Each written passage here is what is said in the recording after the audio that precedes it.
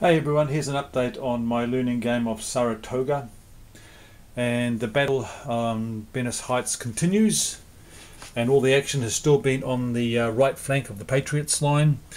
They've just repulsed another British assault on the fieldworks, and but it's been a costly endeavour for the Patriots. And if you look over at the captured units, you can see there that things aren't looking too rosy, and the British have had no casualties other than losing General Phillips. So what's happened here is that the British have gone in, the Patriots have rolled terribly each time, hence they've been taking or getting units captured.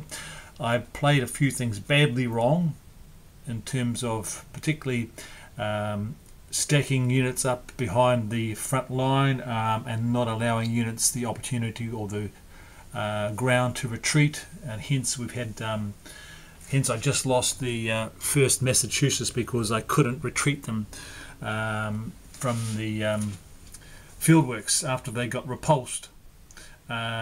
So that was a bad mistake on my part. They exceeded the stacking limit and had to be captured. Pretty sure I've done that right. So I've learnt my lesson there. Moving down along the line, nothing else has been happening. The British realise that's where they want to make their main thrust, and they've been pushing through along there. I've reorganised a few of the American units to bolster their right flank. Brought a couple of weaker units down here in anticipation of a probe on the far left flank. So I've been playing this very much on the basis that the Americans did not venture out into Freeman's Farm. They just held Venice Heights and fought from there. I've got to say, aside from me playing it wrong tactically in many ways, the Patriots have rolled really badly, and we really should have seen a few more British casualties, but that's the luck of the dice. From the British perspective, I'm still struggling to get those artillery up into position, and I imagine done correctly, if I did this battle again, which I probably will, I'd get that artillery up there and in position to support the attack, which would be even more devastating.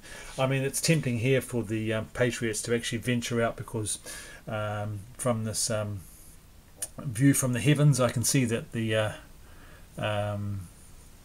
British and their loyalists and the Germans aren't that strong in terms of their position, but I think if I ventured out, it would just turn to custard for me at this point in time. They're bringing up some cannon up here, the British, so an assault may be going in here at some stage as well. So anyway, the battle continues. We're at the top of turn 10. Fortunately for the Patriots, we just won that last initiative because we were locked in close combat here, and the Patriots managed to get back into line after they had to retreat a few units from there. So we had a fortunate initiative roll. So that's the situation for the Battle of Saratoga. The game continues. I'm not getting much time to play it, so it's taken a while to get through it. Again, still thinking this is a terrific game, and looking forward to trying the other ones after I get through Saratoga. What a great game. Okay, I recommend it, guys. So if you've got the opportunity to pick it up from GMT, yeah, and you want something that's pretty easy to play, pretty easy to pick up. If I can pick it up, anyone can. And beautiful boards, as I said earlier on. Okay, back to you with an update as things progress.